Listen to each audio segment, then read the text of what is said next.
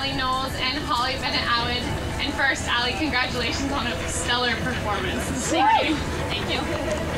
A 43, your first time here in Kentucky. What was it like to be in that big ring? Everything that this girl and Buck and everyone told you it would be? Oh, it was incredible. It was incredible. Yeah, I was speechless for sure. Holly is already crying. We said we weren't going to do this. Go cry. These are criers. We'll just give you a pre-warning. If you're an emotional person, you might want to not watch this interview. So, Holly, Ali is one of your first students that you ever had, and she's here at Kentucky with you. So, just first, any words of advice you had? You've traveled the world, done so many 4-stars, and to tell her kind of, you know, what this experience was going to be like, did you have anything, maybe tips to give her?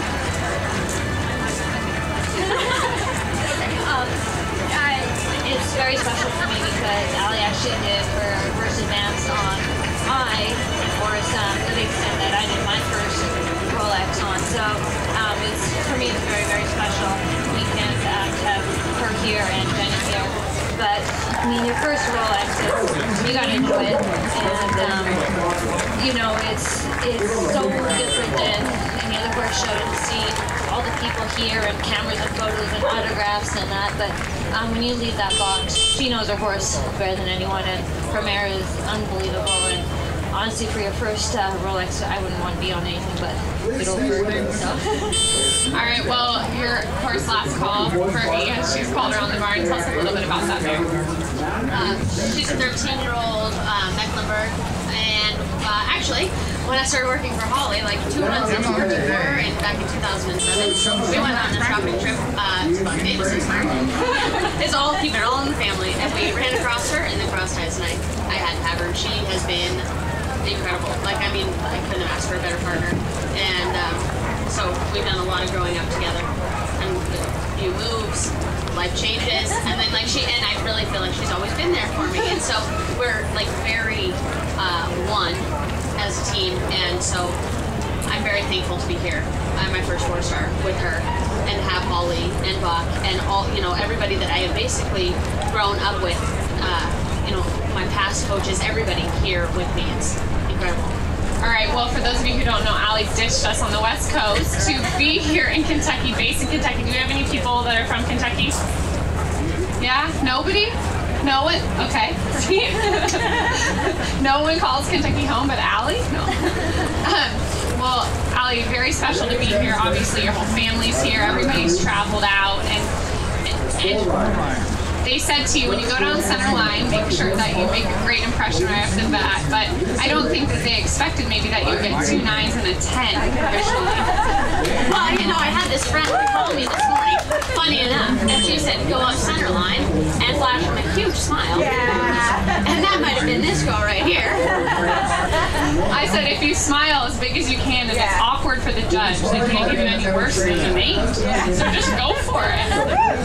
Yeah, so everybody told me make that a good impression. So she felt relaxed, and so I knew I had her focused on me, so I could really ride for a big canter, and that really set the stage for a good test. All right, well, Hawley, Gin and Juice, your longtime partner, a horse that you produced, and a heck of a mare. She's very spicy, would probably be an appropriate word to refer to Gin and Juice with. But tell us a little bit about her and the background you guys have done so much in the last few years, and what's it like to be back here in Kentucky competing again? I got to ride on Gin and Juice. Actually, the reins were handed to me at Galway Down. She was 5 years old. The girl that was riding her just decided she didn't want to ride her and gave me the ride. So my first event, I did really well on her, and then as we all know, with horses, there's highs and lows. I've experienced them all, and super excited to be back at Rolex. I haven't been here since Worlds 2010, so it's exciting. I love it here, and I was a little disappointed yesterday, but if I do my job to get us hers tomorrow, I'm excited. The course is like close to 30 seconds longer than it has been in the past, which will help me, hopefully, with her, because I swear to God, she's a very, very funny, and I'm excited for her. Well, Ginny, when she finishes cross country, if you guys are standing by that finish line, take a look at her. She's going to be one of those horses with her ears forward. She's ready to go again almost immediately, and she's a bit of a handful even at the end, as much as she is in the beginning. So she's little. How big is Jinju? She's only 15.3, and it's deceiving because everyone thinks she's bigger than she is. I think it's because I'm not that tall.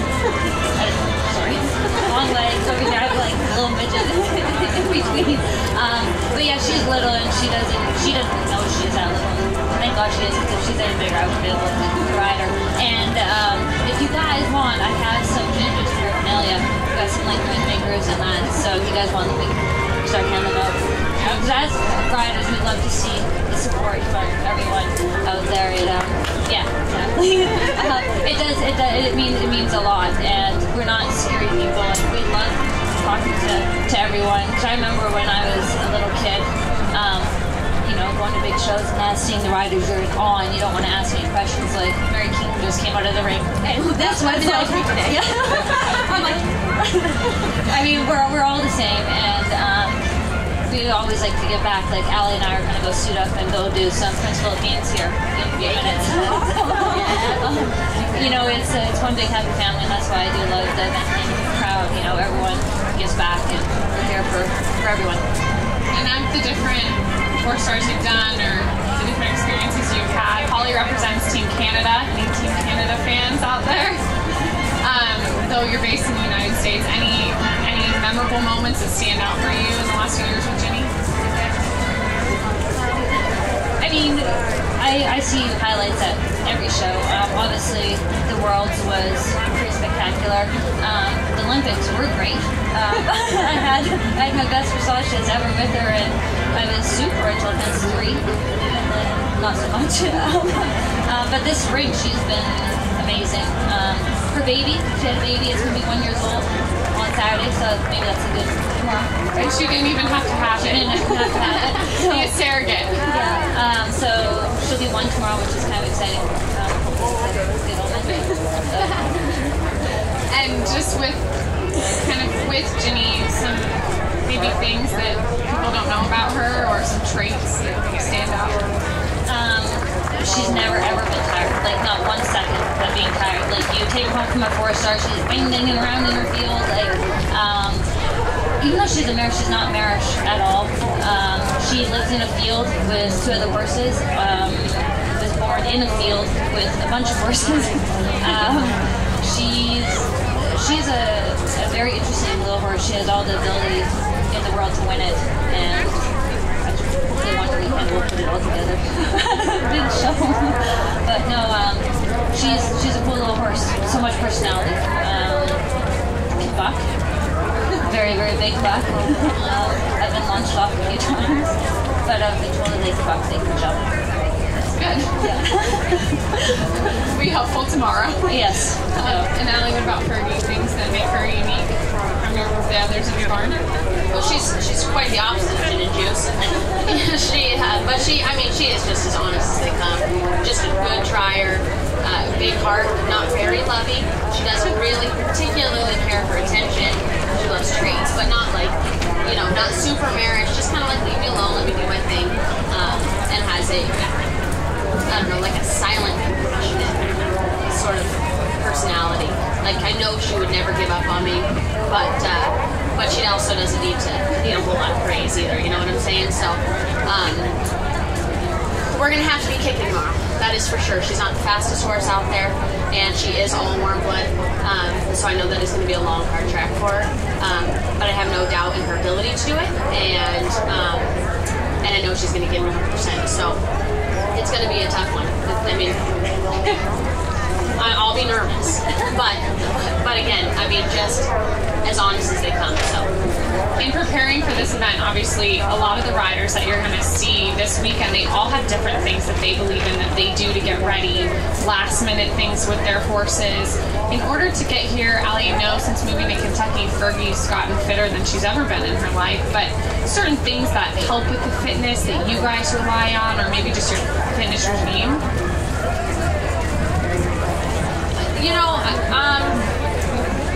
I have a bigger farm now, and I have a lot more land to work with, and I think that has been helpful. We do a lot of long trotting, like a lot of trotting, a lot of trot sets, and we have a little bit more terrain here. The traveling has been very far, so I haven't worried about having to drive from here to Florida and back twice, because she was used to that kind of traveling in California. But the terrain here has helped. And I don't know if necessarily it was a move that has made her any fitter than she was before. I think it's just been a very long, gradual transition with her from the age of 7. And she looked nothing like she does now. Nope, like a pony, like a fat pony. And so it's taken a lot of work and a lot of time to get her to where she's at. And Ginny Juice just gets herself fit in the field, maintain around. No gallop street. Yeah. Yeah, she's a little different than Fergie. With her, I never actually did a gallop until I went my first 3-star. She did her 1-star, 2 stars just off of regular work. But with a 4-star, even though she is fit and can be crazy, you still have to make sure they do their gallops. And where I live, we have a hill it's like 2 minutes 45 seconds, and she went up that 4 times. She's done, like, that was her last gallop. So yeah, she's got more of a go button, I think. Yeah. Enterprise button, yeah, that's for sure. Yeah, right. And then it's also different. Like, once they've been 4-star fit, their bodies basically stay there. She gains weight through the winter, which is great, but literally she looks at the hill and gets skinny. Kind of like me when I look at the hill. I wish. No, it's just like any athlete. Like, once they get fit, it's so much easier to hold your fitness. And speaking of athletes, Hawley's a huge sports fan. Yes. For those of you who don't know, die-hard sports fan next to me. Just some of the things maybe that you've taken from watching other sports and mentally, or about the game, or watching the tape, or anything like that you've kind of been able to relate to eventing. Yeah, it's kind of funny. I was watching the news this morning, and they're talking about LeBron James, because NBA playoffs going on right now, and he said that he's turned off his Facebook, all his Twitter accounts, isn't watching any news. He's so focused on his game, and he had like a career high last night. So like, at our level, I mean, some people are here just to do a 4-star, some people are here to win. For me, this is my job, and you have to stay focused on what you want to do. And for me, I love music too, so I always like to have music on. But then when it's my time, like tomorrow, I'll go very quiet. And I don't like lots of people around. There's a few people I like to have around, but yeah, right here.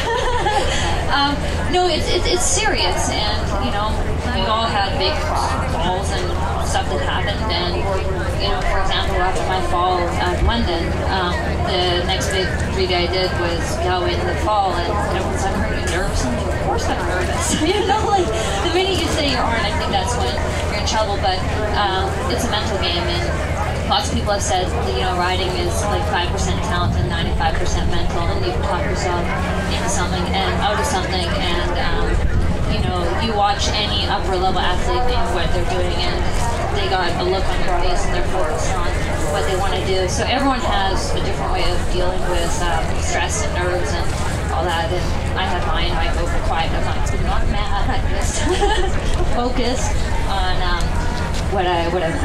About how long before you ride do you say that you do that? Kind of, do you walk through? Lynn Szymanski was here a couple days ago, and Lynn said that she walks through the course forward and backward in her head. And I'm not really sure. She does the jumps backwards. So I don't know if I'd recommend that for all riders, but that's what Lynn does. And she takes a nap. So I think it's interesting how everyone is very, very different. Like, there's no way I can sleep before cross country. I think it's different also. I think it's different than like your ride times, because one year I rode Hank at number 82, like end of the day, and you go and watch riders, and then all of a sudden you're like, oh my god, I can ride it this way, and you start changing your plans. So I had to leave. I couldn't watch anymore because I didn't want to change my plans. So I think it's different. Like tomorrow I ride early, so I'm going to get on and ride actually with Jenny in the morning. try to relax from that. And then I'll put her away, and then literally that's it. Game mode on. whereas she'll be riding. I ride in the afternoon, and I'll ride once in the morning as well, but I don't ride until after the lunch break. So I have picked up a select few that I want to watch, but I will not be out there for too long watching and changing. Same thing, you start changing plans and, oh, maybe I should do this or maybe I should do that. And specific things you do maybe to mentally prepare, just at any horse show. I mean, here too, but in general. I ride it how I want it to go in my head, and I really like sort of make friends with the fence. Like if I'm nervous about a certain fence, I'll look at it until it starts looking smaller, and so that's what I do. I don't know exactly how I'm going to feel tomorrow. I have a feeling it's going to be pretty nervous, and how much sleep I'm going to get tonight, who knows? But I know I'm going to wake up in the morning with a stomach ache, and it's going to last until about 2:30 until I leave that start box. And I want to watch the rides that I want to emulate, and watch the horses that are also similar to my horse, and the people that I know are going to give a ride similar to how I might ride something. Yep. And and then I'll go out and watch Buck and Hawley, and then probably chill out in silence. Same thing. I get very quiet, and and I'm stabled next to Hawley, which is nice. Like it's very much a family right there in those couple stalls that we all know each other very well, and there's no expectation to be a certain way or to double clear only. So I can imagine taking a nap as well. I get sleepy when I'm nervous. Well, speaking of that family, there's a very close-knit group of people back in the barns. And somebody was saying what makes this year so special, too, is that it's a smaller, more intimate group of riders this year. And a lot of you guys are friends. You know each other really well. So it's almost like being here with all your buddies and you're cheering each other on. And now we're going to make them cry as a precursor. But Jenny Brannigan, this morning, for those of you who didn't hear yesterday, very unfortunately, her horse Kimbalda got away from somebody when he was being lunged, and he slipped and fell on the concrete. And so he is not competing. She withdrew him this morning, and we won't be seeing Jenny this year. But Jenny is somebody in this family who has leaned on the family a lot, and the family's leaned on her. And Hawley was talking about the highs and lows. There's been a lot of highs and lows for Jenny, and for these girls. It's just part of the game. But what makes eventing so unique is that you have that friend support. And when Allie came out of the ring today, Jenny was standing right there, and she was cheering her on, and they're friends first. So competitors second, but you're still cheering on your buddies. Yeah. And just tell us a little bit about kind of what you said to Jenny and kind of your thoughts on what she's going through too. We all have to work so hard to have the opportunity to be here even once. And so, this is such a huge deal for me. And so I know this is such a huge deal for her. And right before I got on, I got the word that she was going to withdraw, and I just gave her such a big hug, and like it physically hurts knowing that she got this far and it's within her grasp and it just slipped away. And it's just bad luck. It's just bad luck, and it's a bummer. And so I told her before I went in that I would ride it for her, and absolutely I went around that ring and I thought, I'm doing this for you. And it was heartbreaking coming out and just seeing her, and I'm so thankful that she is who she is and that she's there and supporting me through such a hard time. And I know 100% she wants my success, and and when she gets back out here, which is going to be no time at all, I will have her back 100%. Jenny, also from California, so a close California group, and she was one of Hawley's other up-and-coming students at the same time as Allie. So lots of time spent together, lots of trips in the truck, lots of fun to be had, these three. And Hawley, for you, just with everything that kind of Jenny's been through in the last few years, and she always seems to come out on top, but she's such a cheerleader for everybody else in the sport. And the three of you and Buck and everyone, it's whatever you need kind of. And just talk a little bit about that relationship. Jenny is a class act. Like, she's I mean, the stuff she's gone through, and she still walks around with a smile on her face, very positive outlook on things. She's a person that all you young kids should be looking up to. She's only, 25? Yeah. And unbelievable. She's matured into this. She's a role model at 25 years old. She's one of the best riders, I think, in the States. She has one of the nicest horses in the world. And, like Ali said, it was just, bad luck. Like, she had a shot. I think she should have, I think, predicted her to probably go top 3 here. And it's just... It's a bummer. It's our sport, but you'll never, ever, ever see her talking bad about anyone, talking down. Like today, she's like, it just wasn't meant to be. And, they're going to take care of the horse, and you'll see her competing this summer. And, she's one of the ones that canters down the center line with that big smile on her face. I remember there's a picture from the fork. Pouring rain. There's Jenny, just like smiling away. No, she's like I said, she's turned into an amazing young woman.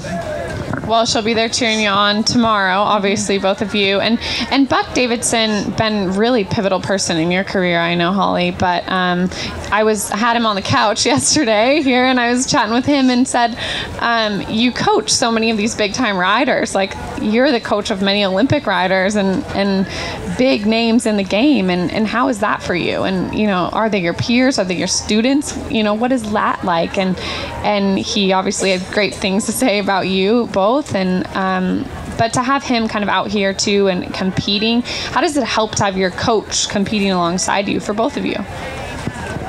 I think of him as my coach, but he's also, like, honestly one of my best friends. And especially with this horse, Gin and Juice, so many people basically kind of gave up on her through her career because, like I said, we've had some real highs and real lows, but he's been one of the ones that's been behind me like 100% the whole time, and he's always someone that I can call. He lives in Florida, I live in California. I can call and ask him a question about anything, and it doesn't matter what time of day it is. He always has my back. But I'm excited for him. He has 3 horses here. Yeah.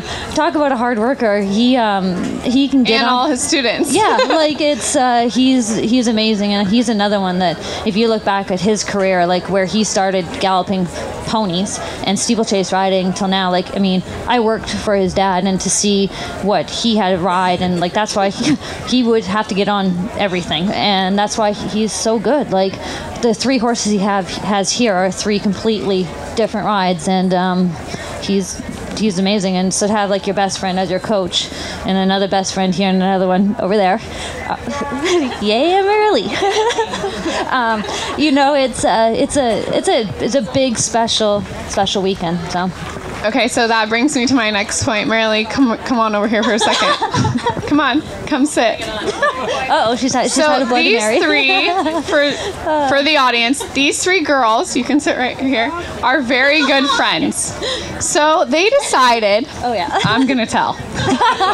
They decided to get a very special tattoo. And... No, I'm going to take it. Okay. Well, I'm going to let them explain. I'm going to let Marilee explain to you this tattoo that all 3 of these girls have for their friendship. Well, my name, it's Hawley, Allie, and I'm Marilee, so it spells ham, first letters.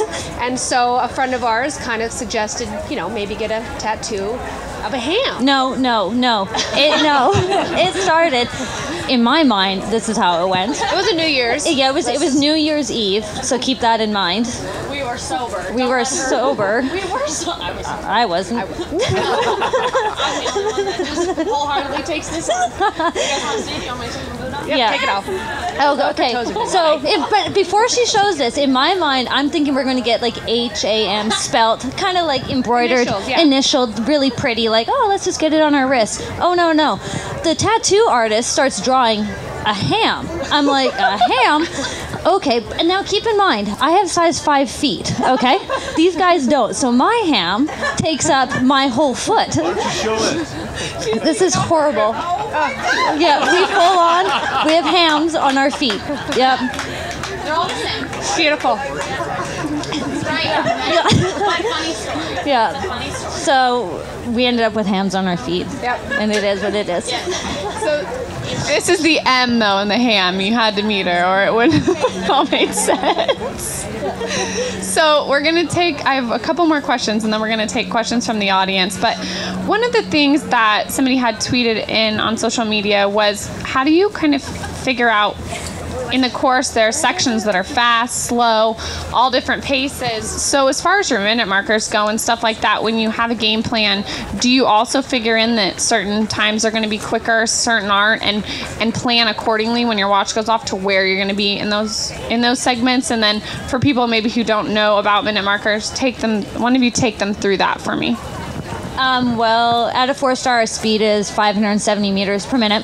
So every 570 meters, our watch goes off. And I've found when I've ridden here, at about the 7-minute mark, I've been down close to 15 seconds and still been able to make it up and make time. The difference with this course that Derek's done is there's a bunch of galloping stretches. I'm not sure if you guys have walked at all or not, but there's quite a big climb up to the hollow at the back. And usually you're going to be down on your time there, but then when you go down through the hollow, you get a run back up, and with my mare, it's like second win. And then at the end of the course, after the Normandy Bank, you run down to the water. And it's funny because yesterday we were on our course walk, and I said to Buck, I'm like, oh, this is one that I might be a little worried about. It's a huge brush into water. And he's like, well, with her mare, she's going to have to keep kicking down to it, and I'm going to be woeing down to it because I know Ginny is going to be running off with me down at the end of the course. So you can be down on your minutes here and still make up the time. But if you guys want to watch Andrew Nicholson ride, he will make time. I don't know how he does it. He is a magician out there, and you'll see him looking down at his watch. But he is unbelievable to see. You'll see him like let his horse kind of gallop up the hill. He's not going to be pushing him, and then all of a sudden he's back on his minute mark. He is unbelievable to watch. And is there part of the course, Allie, that you're most excited about, most nervous about, or just are looking most forward to? That finish line. No, I'm going to take fence by fence. Absolutely. Like, I can't say how she's going to be. I've never done this, so I don't, I think it's going to be a different ball game out there. And so, I'm just going to take one jump at a time and move as quickly as I can, and see where we're at. I do think she'll be, tired after, or, feel like sort of lagging after the hollow, and I've been fair warned about that. And she does have a second wind, and she's not the fastest, but she can go for a long time. And so always steady. And she has a huge stride. And so I'm just going to do my best out there and communicate with her, and I know she'll tell me when we can go faster and when we need to take a slower minute, and give it my best. And then besides the ham, obviously, do you guys have any lucky things you do, or just anything that you always do before cross country or show jumping, or things you stick to no matter kind of what show you're at? I set up the same way. I would never put my armband on my right arm. Everything has to be sort of feel the same. And my weirdest probably thing is that my boots need to feel right. If my boots don't feel right, the stickiness, if it's too sticky, can't handle it. If it's not sticky enough, so I have a very specific setup about how my saddles are conditioned and my boots are conditioned to that. But that's, I don't have any real superstitious things, I don't think. Do you? I don't wear white socks. No white socks. No white socks. Normal. So. Ever, or just when you're riding? Just when I'm riding. I have the JoJo socks. All right. We're not very superstitious, I guess. Okay, fair enough. All right, we're going to take questions from the audience now. So just go ahead and kind of raise your hand, and I'll pick questions. No questions? These girls don't bite, I promise. Yes? If you had one piece of advice to give to another owner of a hot little 53-hand mare, that's Allie's question, right? what would you recommend, or is there one piece of advice that you found really helpful? So the question is, if you were an owner of a 15 3-hand fiery little mare, another owner of it, what piece of advice would you give, and is there something that's kind of helped more than others? Patience. I swear to God, if I ever have children, I will probably be the best mother, because there are days when I've ridden her and I'm like, all I'm asking you to do is canter. Like, why are we bouncing up and down? When it's honestly a day like that, I get off and I'll put her away and then I'll get back on her. She's not one, like I said, I can't make her tired. Like, I can't ride her for an hour and a half. Like, she just gets worse and worse and worse. She's better to ride for 20 minutes, put her away, get back on, ride for 20 minutes, put her away. And it's a patience thing. You know, like, if your horse is a good horse, and it'll be worth it in the long run. But trust me, there are days, and I'm just, like, literally, I'll look up and look at the sun and be like, oh, it's a great day outside. Like, because I want to kill you right now, you know. But you can't, like, you can't. Yeah, you. There's no point in reacting when they're like that. So hopefully that helps. Ginny's passionate in all she does. One day I called Hawley and I said, "What are you doing?" She said, "I'm in the field." So what are you doing? "I'm trying to catch Ginny." Yeah. I've been out here for 45 minutes. Yeah. I'll call you later. We're galloping today. Yeah. And I call her back. I said, "Did you catch Ginny?" "Yeah." Took a really long time, but I caught her. Yeah. "Did you gallop her?" "Yeah," and she still wasn't tired. I know. She's so bad. Like, I'll go out there and she'll literally lunge herself around me, just on a nice, beautiful 20-meter circle, just cruising. I mean, Allie's experienced it. Allie's had to catch her before, and then when she decides it's enough, then she just stops and looks and's like, "Hey," walks right up to you. I'm like, I don't understand. Okay. Next question. Yep. Yes, Mr. Olson. Hello, Holly. Yes. Can you tell us about the importance of segmenting the different phases of the 3-day event? Say, you go into dressage and things turn out more perfectly than you ever thought like Allie?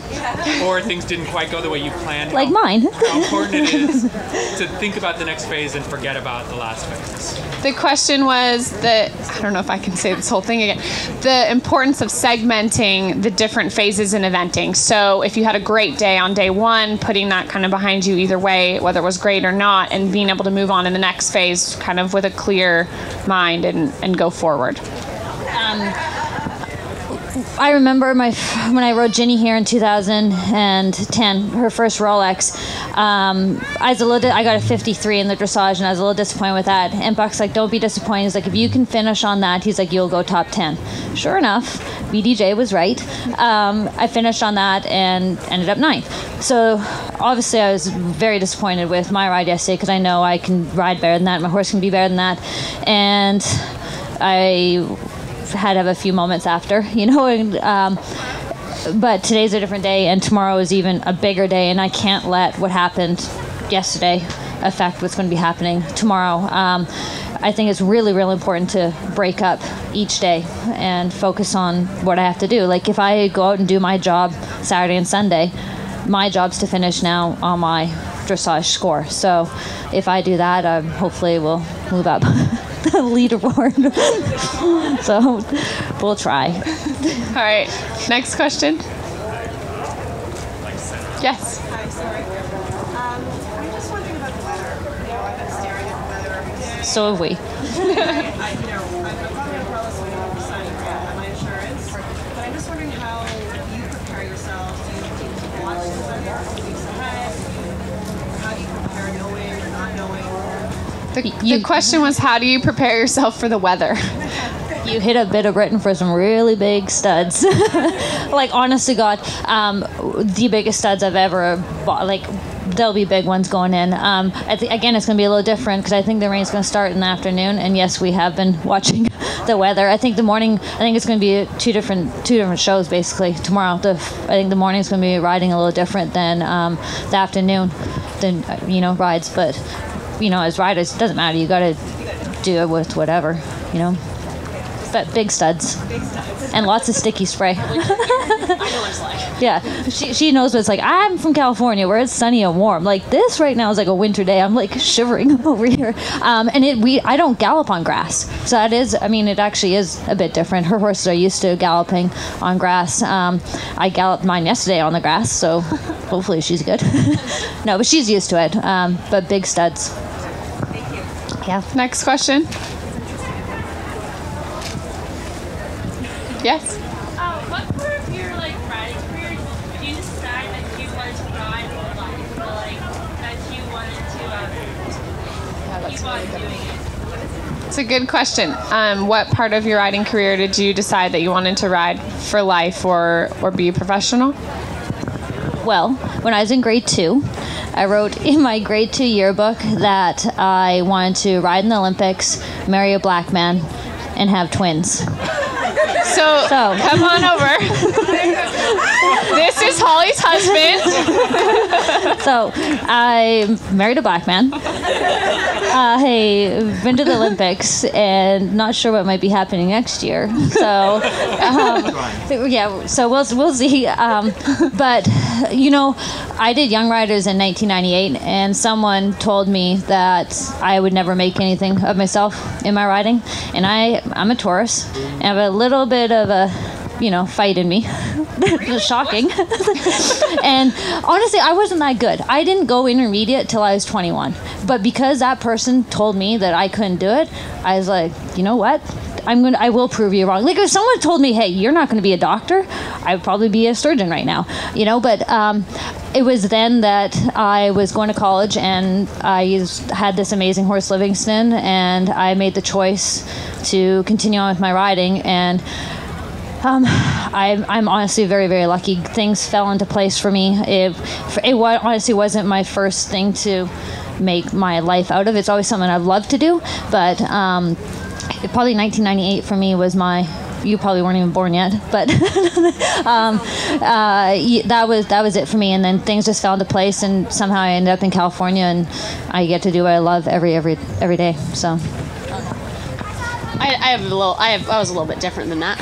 I actually was not a huge fan of riding as a child, and my sister did it, and I wanted to be cool like my sister. And Allie's sister was crying in the first ones. If you were in the stadium today and you heard the "I love you" when she finished, that was her sister. Yeah, and so we grew up in Pony Club, and I really wasn't much of a fan. I was terrified. I wouldn't canter, I wouldn't jump, none of that.